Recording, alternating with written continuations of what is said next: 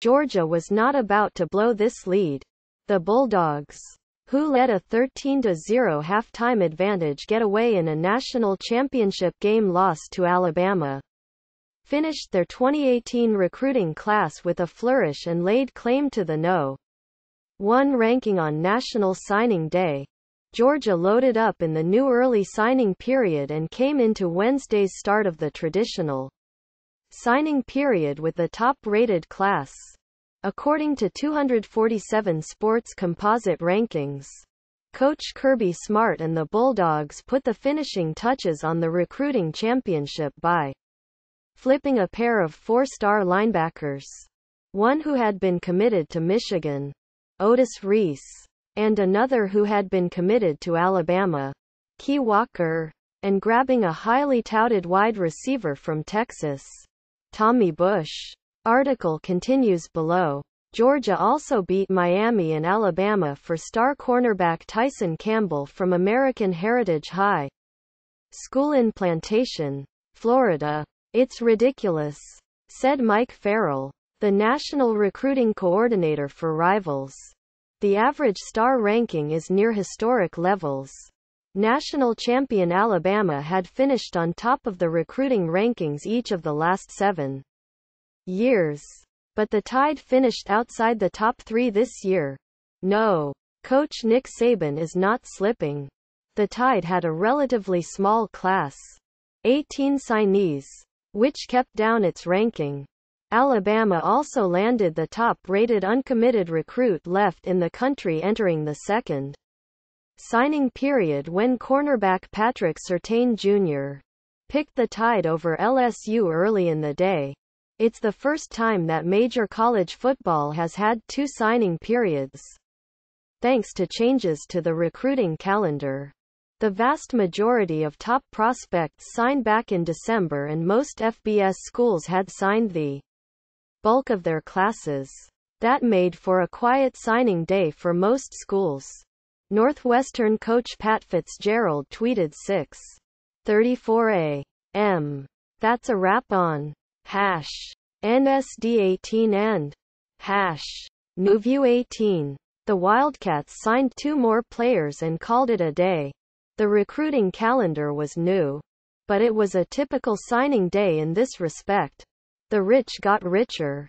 Ohio State finished with the second-ranked class, topped with 5-star offensive lineman Nicholas Petit-Frere from Tampa, Florida. Texas came in third, with its best class in years. Coach Tom Herman cleaned up in state, signing 10 of the top 20 ranked recruits in the Lone Star State.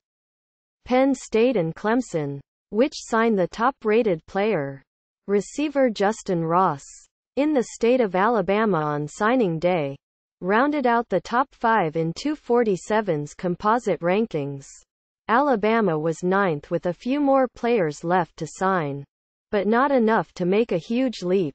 It was Smart, Saban's former assistant, who won this round. "I don't think that's what's important," Smart said.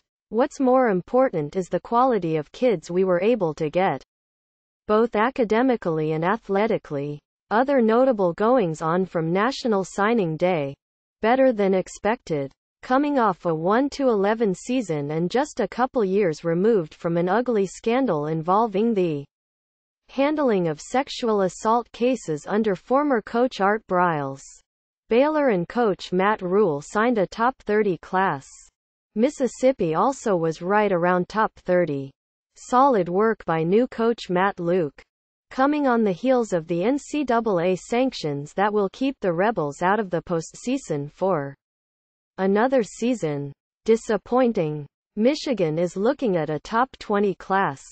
Not bad, but considering Coach Jim Harbaugh's first 2 full classes in Ann Arbor were top 5 level, this has to qualify as a disappointing recruiting year for the Wolverines, especially with Big Ten rivals Ohio State and Penn State cleaning up.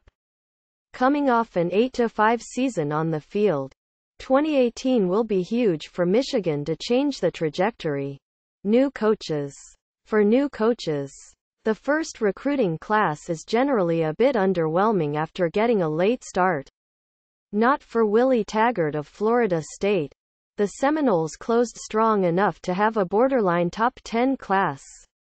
Signing day started for Florida State by flipping Tennessee commit Anthony Grant, a 3-star running back.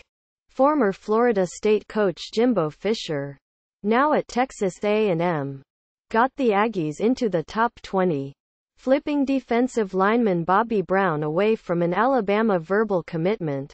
Oregon, which promoted offensive coordinator Mario Cristobal after Taggart left, did a solid job of holding together a class that had top 10 potential when Taggart was there. Scott Frost showed off the recruiting reach Nebraska hoped he would bring to Lincoln, signing a top 25 class that included linebacker Caleb Tanner from Georgia and running back Maurice Washington from Texas. Follow Ralph D. Russo at www.twitter.com, Ralph Dressop. More AP College Football. http. College Football. App. Org and http. www.twitter.com, AP Top 25.